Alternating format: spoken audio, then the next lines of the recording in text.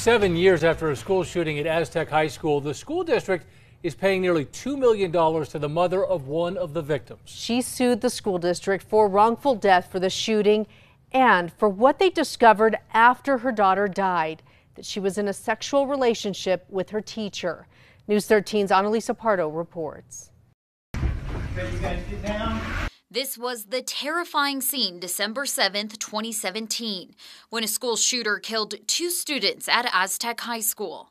Cheerleader Casey Marquez was one of the victims. After her death, the family faced a new pain. In fact, there was 2 monsters on the day of the shooting itself, the shooter, as well as J.D. Coulter, who was the teacher at the time. Sam DeFilippo represents Marquez's mom. He says it was after Marquez's death, when her cell phone was returned, they found inappropriate text messages from her teacher, James Coulter. We actually determined that Miss Marquez was actually leaving Mr. Coulter's office somewhere that she was not supposed to be just prior to the shooting occurring. In 2019, Marquez's mom sued the school district for wrongful death for the shooting death of her daughter and for the sexual harassment to her daughter. According to the suit, Coulter admitted to groping her and kissing her. It also states he admitted to inappropriate relationships with other minors as early as 2015. The school district did not take the actions necessary to protect their students. Instead, they protected their teachers,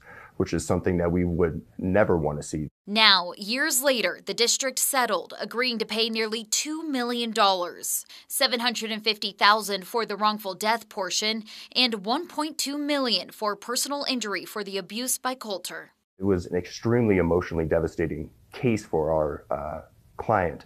However, she wanted to make sure that this case went through its totality to make sure that these changes would occur within this school district moving forward. Annalisa Pardo, KRQE, News 13. Court records show in 2019, Coulter pleaded guilty to criminal sexual contact of a minor for an inappropriate relationship with a different student. He was released from prison in 2020. He had to register as a sex offender, and the public education department also revoked his teaching license.